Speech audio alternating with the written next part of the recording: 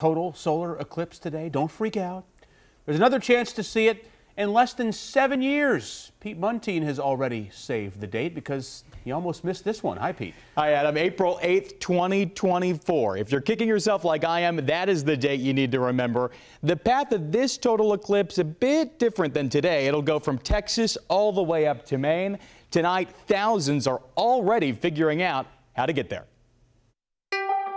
If you miss the total eclipse, hear this cautionary tale from two eclipse enthusiasts. A little bummed out. Scientist Alexa Haleford watched from work. NASA Goddard Space Flight Center in Greenbelt. The moon blocked 80% of the sun there.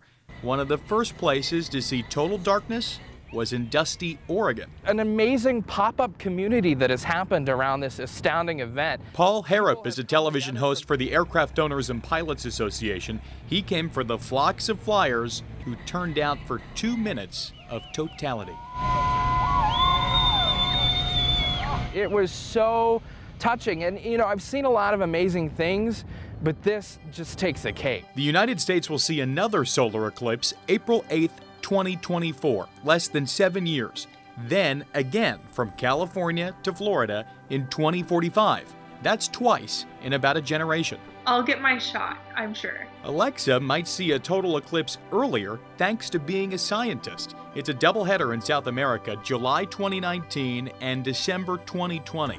Then the South Pole in December 2021. That's where Alexa's group of scientists wants to go on a grant. I've already got that Google alert going in my calendar, and I'm hoping that I can find some reason to have to go see one between now and then. Total commitment about totality. Take 2. Make your plans now because you do not want to miss another one if you didn't get a chance to see totality. Now, there is a scientific benefit to the country getting solar eclipses so close together. Today, NASA collected a massive amount of data, everything from how radio communications changed to the reaction of wild animals. All of that will be analyzed over the next year or so, and they'll get even more data in 2024.